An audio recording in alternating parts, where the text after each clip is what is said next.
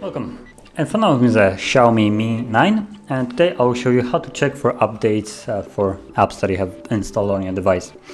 So start off by opening up the Play Store, which you have one right here, and I don't really have anything installed, so I'm just gonna download just an app as an example.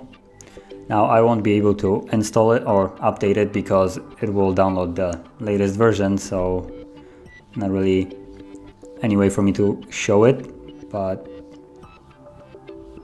let's just go back.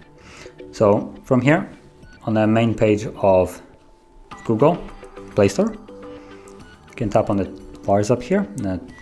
It's more the ones that are here, or you can just slide your finger across and go into My Apps and Games,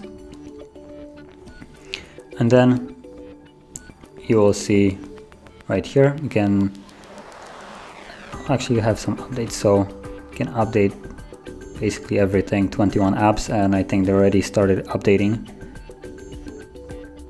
so you could just tap on update all if they're not updating, but they're already working on it at the moment.